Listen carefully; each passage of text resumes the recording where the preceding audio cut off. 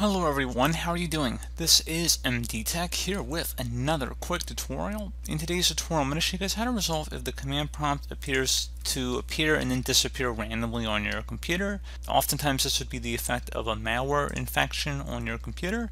So this should hopefully be a pretty straightforward tutorial, and without further ado, let's go ahead and jump right into it. So we're going to start by opening up a web browser. Doesn't matter which one, but we're going to open up Google Chrome for today's tutorial. And you want to just navigate over to Google, so just so that we're all on the same page. And into Google, you want to type in RKILL,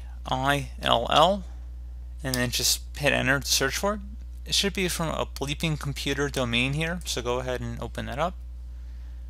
And there's a little description on this program page here that describes that it attempts to terminate known malicious processes, so your normal security software can run and clean your computer of infections. So what's nice about this program is you actually have malware that's preventing you from downloading certain files. There's other names of the file you can use too here, so if the one gets blocked for some reason, you can try other ones here. We're going to just select the default one, but a benefit of this is it might actually be able to help restore our issue we're having with the command prompt. So go ahead and open that up. Select yes to run it.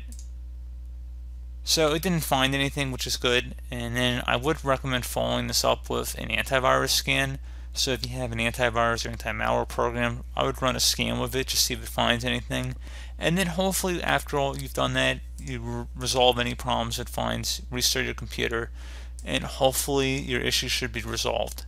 So, as always, thank you guys for watching this brief tutorial. I do hope I was able to help you out, and I do look forward to catching you all in the next tutorial. Goodbye.